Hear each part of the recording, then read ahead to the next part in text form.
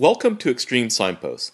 Kaiten sushi that is popular in Japan and Europe is served in a unique style. It comes on a conveyor belt. The semi-automatic process allows the restaurants to offer the sushi at a reduced price. Customers help themselves to item on the conveyor belt and are charged by the plate. A potential problem to the Kaiten method is maintaining fresh samples on the circulating line. Human interaction by the service staff is required to remove outdated product. In order to provide fresh, high-quality sushi, a company up in Seattle has come up with a unique RFID solution.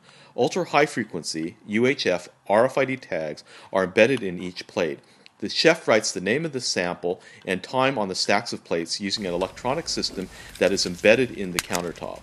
RFID readers that are distributed along the conveyor belt provide real-time information that is collected and processed by an electronic database. Interactions between the tagged sushi plate, readers, and computer system provides information to the service staff to update the circulating product. The high-tech solution is seamless and almost invisible to the customer. While in Seattle, we bought some Tobiko and Sakai salmon sushi to go, and this is the story it has to tell.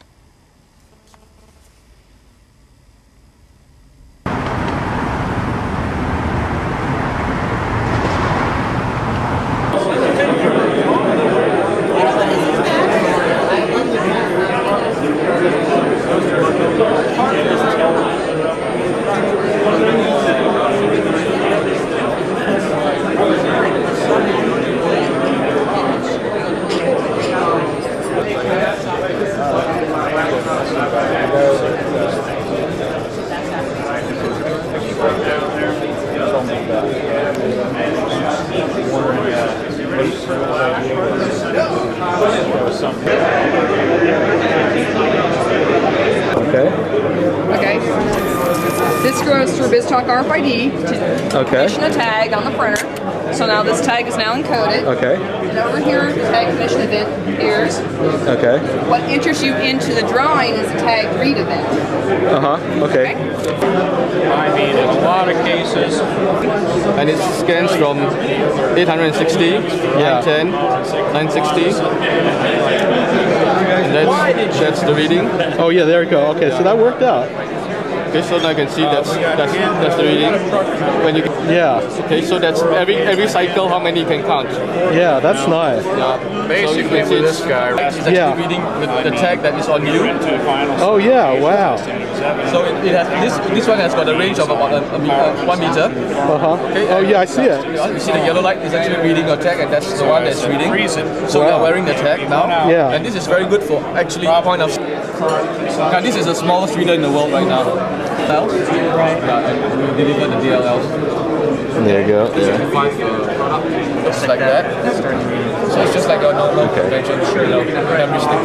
Cool. Green light left. Okay, and then we go over here. I'll zoom up to it. All right. And you said this is Lexmark. Yeah, well, this is something we worked with Lexmark. Okay. And then can you put the... Check out. Pay with can swipe the credit card. Yeah, on that side. Okay. Swipe the credit card. You can pay at the front desk. If this was in a hotel, you can put it on your room key. Great. So a little bit about Kikata.